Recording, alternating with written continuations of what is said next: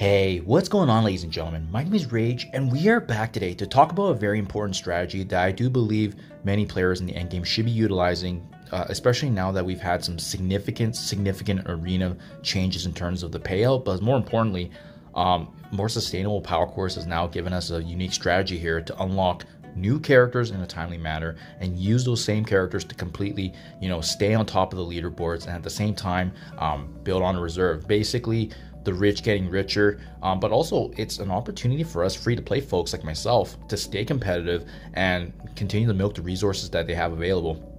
So what am I referring to? Obviously, if you guys haven't seen it already, they've made a massive overhaul in the arena store where they've expanded the power cores to not just beyond the 5 spots, but even if you're staying in the top 50 now, you're getting 400 power cores a day. That is going to give you a lot in the span of a month, and that's going to add up here, and it creates a very sustainable strategy for us, especially being free to play, to unlock newer characters right from the get-go, utilize them, build them up, and as well now being part of the team, and you're basically getting an edge against the enemies. The only ones I would say that are kind of the exception are any kind of teams that we're up against where they have a Mephisto, but otherwise, now that I've built up Gladiator all the way to gear tier 18 and invested in the power cores, now I can stay afloat in the top 10 and continue to build upon my power cores for the next character release in Gore, and then finally Thanos endgame. So it just keeps on continuing, ladies and gentlemen. Absolutely unbelievable kind of value.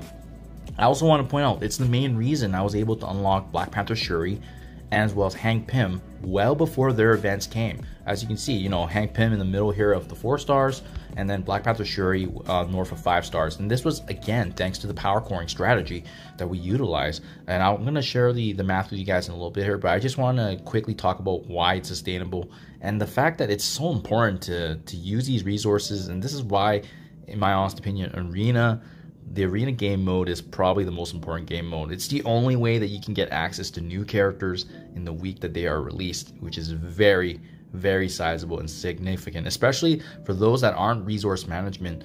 They're not using the resources strategically and saving for these events, like the gold supply, the gear materials. I brought in Gladiator gear tier 18 the moment I unlocked him, and now he's already paying dividends because I'm not even getting attacked in this top 10, and I'm just going to sit comfortably now until other folks build him up. Next week, it's going to be Gore, which means it's going to take out Old Man Logan out of this mix. And then finally, it's going to be Thanos endgame. And then at that point, it's a free-for-all. It's going to be very interesting to see which teams are going to stay afloat after that full-on Annihilator team comes into the works here. But having said that, guys, let me walk you through the math here real quickly of how not only is this sustainable, but the fact that it's going to give us a nice opportunity here in the future now for future teams coming into the game. So in case you guys don't know, there's other ways that you can access power cores in the game beyond arena, right? If you go to the milestones here and you're hitting the golden opportunity milestone, there's actually 50 power cores coming per day when you actually hit 2.3 to 2.7 million gold. This is not showing on here obviously because I haven't been using campaign energy. I've been hoarding, but if you go through the save the world milestone here, you can actually get about 35 per 2 days when you're actually spending about 1160. So that adds up there. So that's going to be added up into the math later. And then finally, last but not least, if you're doing the daily objectives per day and you're doing it strategically here, you are getting about 50 cores a day.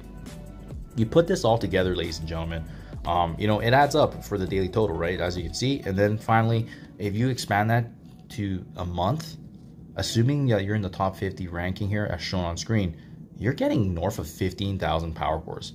That is very significant. And again, that's only the top 50. If you're in the top 10, even better, because you'll be getting a sizable bump up of, an additional 3,000 power cores, 500 per day for 30 days. So, ladies and gentlemen, 15,000 power cores over the span of a month, and that's not including the balance that you already currently have. That is actually more than you need to unlock characters. Typically, I think for myself, when I was doing this, I spent about 6,000 power cores, and my orb opening video was close to that. We had 6,000 power cores here utilized for Gladiator, and then finally it was some of the other orbs that we've been getting from his arena event right here. So if you pivot over to the rewards, they've added these fragments, and as far as we know, these are also coming for both Gore and Thanos endgame. So that means there's just opportunities to get more shards of them going forward. But I would say on average, if you want to, really guesstimate how much power cores you need to unlock a character, I would have to guess around 7,000 to 8,000. 7,000 to 8,000 power cores for typically 2 to 3 characters per month, not only is that sustainable, but it's gonna set you apart from all the other folks that are spending, especially now with everything that happened with Captain Brexit. At the end of the day, most folks aren't wanting to spend right now. Well, using power cores to unlock characters, this is as close as you can get to get a definitive advantage against your competitors, and at the same time, you can still be free to play, ladies and gentlemen, which is absolutely mind-blowing to me.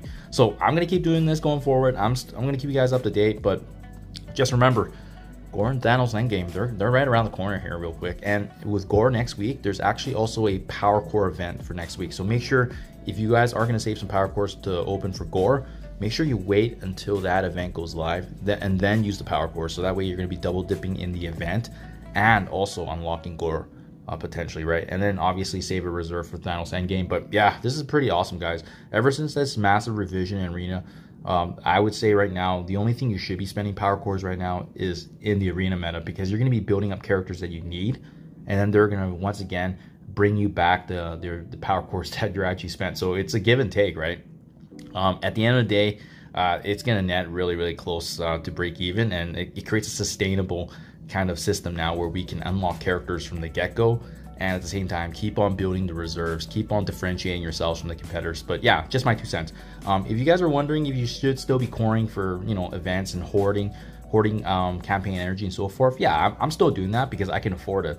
But at the end of the day, if I had to choose one or the other, always choose the Arena character before the events, because at the end of the day, any advantage you have in these characters compared to your enemies, compared to the competition, is going to set you apart, and that's going to translate to success, which obviously snowballs and compounds. As I said earlier, now I'm just comfortably sitting in the top 10, not even getting attacked, and I'm just raking in the power cores, ladies and gentlemen. It's absolutely unbelievable. So takeaway here, make sure you guys are using power cores, make sure you're saving them for new characters and unlocks. But honestly, just my 2 cents. It's based on what I've experienced anyways in the past couple of months when I saved the power cores for Black Panther Shuri, Hank Pym, heck, even Alpha Flight when they first got released, I was starting to use my power cores for them. Even Black Knight, when he first came out, I was starting to experiment and dabble with it. But now, with this huge Arena rework in the power cores, this may very well be probably one of the best strategies in game for free to play, to take advantage of the power cores, use them to get a novelty character that can absolutely change the meta, which in this case